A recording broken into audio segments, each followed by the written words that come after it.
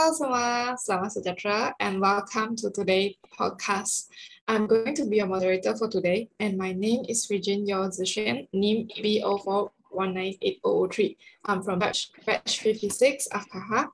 Today, we are so glad to carry out this educational podcast on the topic of disease or condition that related to the inflammation of uterus. So now I would like to introduce my group member. First is me, Regine Yao, and then Ethan Low and Xiao Rong. Now, firstly, me myself will be presenting the topic of endometritis and metritis. Okay, first, endometritis is inflammation of the uterine lining that called endometrium, but it can affect all layers of uterus. The uterus is typically aseptic. However, the travel of microbes from the cervix and vagina can lead to the inflammation and infection too. This condition usually occurs as a result of the rupture of the membrane during childbirth. So second, metritis is defined as an inflammation of uterus that develop in the immediate postpartum period that occasionally after abortion or breeding. So metritis is inflammation of the uterus due to the bacterial infection, obviously, and usually occurring within a week after a dog that has given birth. It can also develop after a natural or medical abortion, miscarriage, or after a non-sterile artificial insemination. Furthermore, predisposing causes include prolonged delivery, dystocia, and retained fetus or placenta. Like the E. coli is the most common bacteria isolated from the infected uterus, like streptococci, staphylococci, Proteus species, and other isolated are less frequently. So this is like the short description about the endometritis and metritis. Do you guys have any questions? Yes, Regina, I have a question. So what are the signs and symptoms of endometritis? And does it have the same sign with metritis too? Actually, endometritis and metritis is kind of like interrelated. So they do share similar sign. Firstly, mainly it's like most obvious one, discharge from the vulva that smells bad, like discharge with pus or like the pus mixed with the blood, discharge that is dark green or like abnormal color. And secondly, it's swollen, like the dove-like abdomen, like swollen abdomen.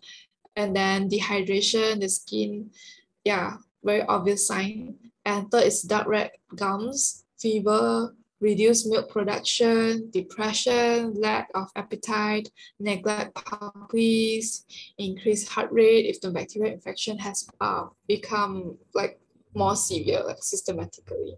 Yeah, I hope I answered your questions. Yeah, very clear. Thank you. You're welcome. Any more? Yes, I have a question. My question is, since the symptoms that you said are the same, then are endometritis and metritis the same?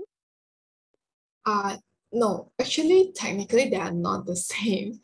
Metritis is the inflammation of the wall of the uterus itself, whereas the endometritis is the inflammation of the functional lining of the uterus that called endometrium. Yeah, but they are like beside each other, so they are interrelated. They are easily affecting each other, actually. Yeah, I hope I answered the question. Yes, How about this? Thank you. What happens if endometritis is left untreated? Oh, okay. If endometritis, right, left untreated, obviously the sign will just become more severe, even worse. Like if the endometritis left untreated, the infection may spread. It can lead to more serious infection that complications such as like sepsis. Sepsis is like a potentially life-threatening blood infection, and of course will lead to infertility. Treatment should be like start as soon as a symptom appear, like as stated previously, and yeah, can go and consult a veterinarian much earlier. Okay, very clear. Thank you. You're welcome. Maybe question from Ethan. Yes. Can I know how to diagnose this disease in detail? That is a very good question. I it's it's a it's a long way actually. Like firstly, the veterinarian will like perform through the physical exam, and then will include those chemical blood profile, a complete blood count, and then electrolyte panel and urinalysis. This is like all the basics. These tests will like help the veterinary to determine whether the bacterial infection has spread until which stage, including the bloodstream, where the infection originate from, and how dehydrated the dog is, to define the stage of infection of endometritis. And you will need to give like roughly through the history of your dog health also like to the onset of symptom and possible incident that might have precipitated in such a condition. So maybe diagnostic tools like radiograph or ultrasound imaging will help to like allow the veterinarian to visualize and examine the interior of the uterus for any retained fetus like that, like excess fluid accumulation too, and abnormal amount of the abdominal fluid production due to the maybe a uterine rupture will also be help in this kind of diagnosis too. A sample of the vaginal discharge also should be recommended taken from the cytological to view microscopically. Maybe a culture of the both aerobic and anaerobic bacteria from the discharge that I had taken, and will be used to identify the bacteria populations present in the blood as well as the discharge. And a sensitivity of isolation bacteria will be performed so that the most appropriate antibiotic treatment can be prescribed the best for your dog. Yeah, I think, yeah, that's all for what I remember. All right. I think that's all from me. And thank you so much for all the interesting questions of you guys. Like next, I would like to introduce our beloved friend Chin to talk about mucometra, hydrometra, and pyometra. The time is yours. Hello and thank you, Regine. I'm Xiao, NIM B04198025. Today, I'm going to talk about mucometra, hydrometra, and pyometra. Basically, mucometra, hydrometra, and pyometra are defined by the type of fluid present in the uterus and the degree of hydration of the mucin. So in mucometra, the uterine content is seromucoid to mucoid. In hydrometra, it is serous, and in pyometra, it is purulent or hemopurulent. This is the general information about it. So do you have any question? Yeah. I'm curious about it, so I would like to ask like how does it form? Uterine disease in dogs and cats is often influenced by the hormone progesterone, which prepare a female for pregnancy and also help the mother maintain a pregnancy. However, sometimes things don't go as planned. After a pet is no longer in heat, the high level of progesterone remain for nearly 2 months, and the high level of progesterone will cause the uterine lining to thicken so as to be ready for pregnancy. If there is no pregnancy after several cycles, the uterine lining keeps getting thicker and thicker until eventually some cysts from inside the lining, or we can call it cystic endometrial hyperplasia. Those cysts in the thickened lining will leak fluid into the uterus. And in hydrometra and mucometra, the fluid is sterile and there's no infection. Only in pyometra, there will be an infection, which will occur when the bacteria crawl up the vagina through the cervix and then into the uterus. Besides, in pyometra, the uterus sometimes will rupture, which will release large amount of pus and dead tissue into the abdomen. You have any other question? Yes, I have a question. How do we diagnose them? Discovering hydrometra and mucometra is very important as the condition lead to decreased fertility and likely increase the risk of developing more severe uterine disease. Unfortunately, 2 or 3 stages do not have any significant clinical signs. So the pet owner is unaware that there will be a medical problem. So radiography or X-ray may detect the uterine enlargement, but an ultrasound can tell if there will be a fluid in the uterus, or may also indicate the type of a fluid. A dog with pyometra may be quite sick, have a bloated belly, vagina discharge, and a poor appetite.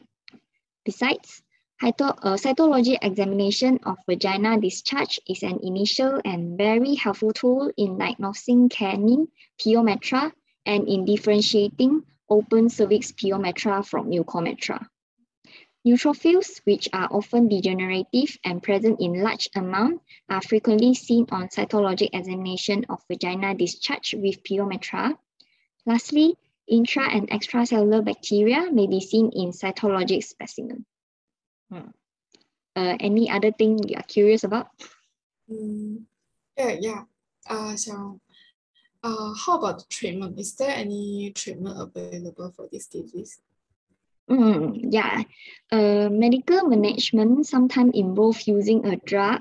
We call it dinopros from the brand Uterus. They will help to clean out the uterine content. By the way, it is used to induce labor, and at the same time, we believe it helps to eject the excess fluid. However, hydrometra and mucometra can be response slow to this dinopros that lowers the progesterone, and sometimes taking a few months. Sometimes vagina infusion of warm saline can help to empty the uterus also.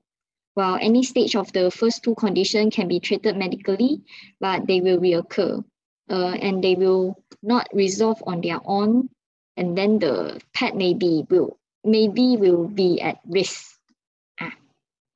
Any other question? Maybe from Ethan? My question would be like, how about spaying? Does that also count as one of the treatments for pyometra? Theoretically, removing the uterus is only way to prevent hydrometra, mucometra, and pyometra, but I think it is unnecessary because for pyometra, spaying is the only permanent fix. Pyometra generally occurs in middle age to older female dogs in the 6 weeks following heat. Like what I mentioned just now, the uterus will fill up with pus, bacteria, and dying tissue on toxin also. At the same point, the uterus will die, releasing all of this dangerous material into the abdomen. So it is life-threatening emergency. And then a dog or cat with pyometra must be surgically spayed immediately or she will die. I think that will be all from me. Thank you for listening, guys. And then I'll pass the time back to Regine. Okay, thank you, Xiao, and thank you, Ethan, for the questions. And finally, welcome to the last guest in the house, Ethan, to tell us about embryo death and repeated mating. Ethan, you may unmute and the time is yours. Hello, and thank you, Regine. My name is Ethan Lau Chu Yong, NIM B04198004. I will be talking about embryo death and repeated mating. Embryo death may occur because of infection, which directly influences its developing cells because of a hostile environment in the genital tract or due to an abnormality in the embryo. Embryonic deaths then typically occur before or at days 15 to 17, when implantation occurs. Dogs are monoestrous breeders, meaning that they have one breeding cycle per year. However, this can vary between breeds. If a particular bloodline is continuously bred, this will amplify both the good and bad attributes of the breed. Multiple litters also pose the risk of hygiene concerns and deadly viruses and parasites, such as parvovirus and hookworm, which are rapidly spread. The mother can be severely affected by malnutrition, hypocalcemia, which gives potentially life-threateningly low levels of calcium, uterine infections, and mastitis. Now, does anyone have any questions they would like to ask? Yes, Ethan. I would like to ask, in this disease, what sort of bacteria cause the death of the embryo? It would be infectious causes that includes common opportunistic bacteria that occasionally may cause infertility, embryonic or fetal death in the female dog, Brucella canis, virus infections, and occasionally parasites. The normal flora, examples such bacteria isolated from clinically healthy female dogs. It also includes species such as Staphylococci, Streptococci, which are either alpha or beta hemolytic and non-hemolytic, Escherichia coli, Pastorella specimens, Proteus specimens, Pseudomonas aeruginosa, Klebsiella pneumonia, Moraxella specimens, and Haemophilus specimens, all of which may be opportunistic pathogens. Now, I hope that answers your question, Regine. Yes, definitely. Thank you. Okay. Now, does anyone else have a question they would like to ask? Ethan, I have a question. Can you tell me what are the clinical signs of repeated mating? Right. Some of the clinical signs of repeated mating will be like eye problems and hearing loss. There's also joint problems such as hip dysplasia, respiratory issues, such as in the case of flat-faced breeds, and there will be also other birthing difficulties.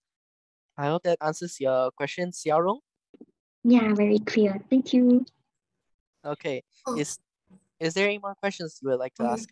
Sorry, one more question about the embryo death. I was curious, how is it the death of embryo being like diagnosed? That's a very good question. The death of embryo, it will be diagnosed through serology of them and virus isolation from the aborted fetuses or placentas, combined with fetal autopsy that are used to help for diagnosis. Herpes virus isolation is possible for 2 to 3 weeks after the primary infection. For serology, paired samples should be taken like around 14 days apart and must be kept refrigerated until it is analyzed. Serum progesterone analysis and ultrasound monitoring are also useful if abortion has commenced. I hope that answers your question, Regine. Yes, thank you, Ethan. Ethan, Okay, last now, question from me. okay, what's your question? So, how can we prevent repeated mating? Right. This can be done through responsible breeding, which includes being aware of the health issues that affects the particular breed and breeding away from these defects. It will also involve the regular worming and vaccinating of the litter, microchipping, and ensuring that they are supplied with adequate nutrition. I hope that answers your question, Xiaorong. Yes, very clear. Thank you. Okay, that will be all from me. Now I would like to pass it back to Regine. Thank you, Ethan, and thank you, Sarah, for all the interesting questions. And thank you again for all of our special guests today. I hope today's podcast has been very helpful and educational to you. Here's come to an end, and we hope to see you in our next podcast. And thank you. Stay safe. Bye. Bye.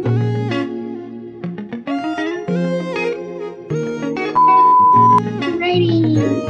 Right.